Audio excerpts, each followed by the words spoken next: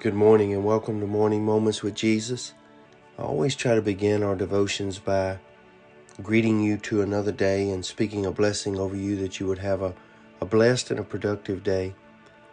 But the reality is that each one of us get up differently and approach a day differently, depending on our moods, depending on our emotions, depending on what's going on in our life the day before, and to be quite frank, really depending upon our attitude towards the day.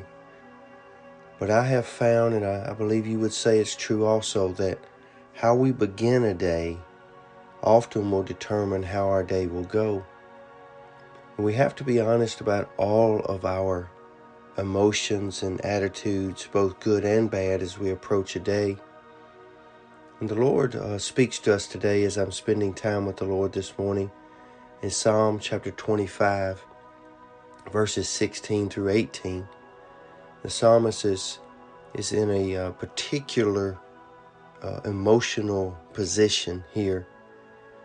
And he says, "Turn, O Lord, unto me, and have mercy upon me, for I am desolate and afflicted. The troubles of my heart are enlarged. O bring me out of my distresses, and look upon my affliction and my pain, and forgive me of all my sin." There are some this morning that will wake up joyful. They will be ready to approach the day with zeal and with passion. But there are also people who are getting up this morning, perhaps even under the sound of this devotion this morning, that are feeling lonely. They're feeling discouraged. Perhaps you're full of sorrow, or maybe even battling depression. I want to pray a word over you today, because we have a great and mighty weapon in our Lord and Savior Jesus Christ.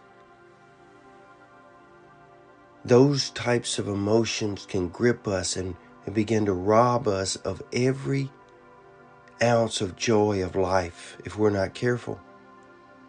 And each day seems to compound itself into where loneliness and sorrow will give way to isolation.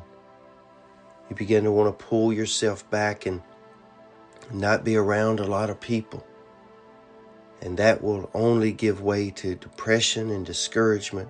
We've all faced that. But the Lord says in Deuteronomy 31, "Be strong and of a good courage, and fear not, nor be afraid. For the Lord your God, it is He that goes with you. He will not fail you, and He will not forsake you." And let me tell you how the Lord does that. He not only does it through the power of the Holy Spirit, but He does it by prompting people to come and either call you or check on you or invest in your life. Don't rob them of that blessing, and don't rob yourself of that blessing. Let them in. And if no one is calling, call someone that might encourage you and lift your spirits today. God's given you a day, a very blessed day. And who knows but God how many more we have. So don't give way today to loneliness, sorrow, or discouragement. Approach this day by saying, "Lord, this is the day that you have made, and I will rejoice and be glad in it." How you start the day often determines how your day will go. So just take a little time to just spend a little time with Jesus. Receive those who reach out to you, and reach out to those who can encourage you. I pray that blessing over you today, over your heart, over your mind, and over your soul. May the joy of life and the peace of God prevail in your life today. Be safe, be strong, and be blessed. Be full of joy today. Lord's will, we'll see you back here again tomorrow. And until then, God loves you. God made you special. May God bless you.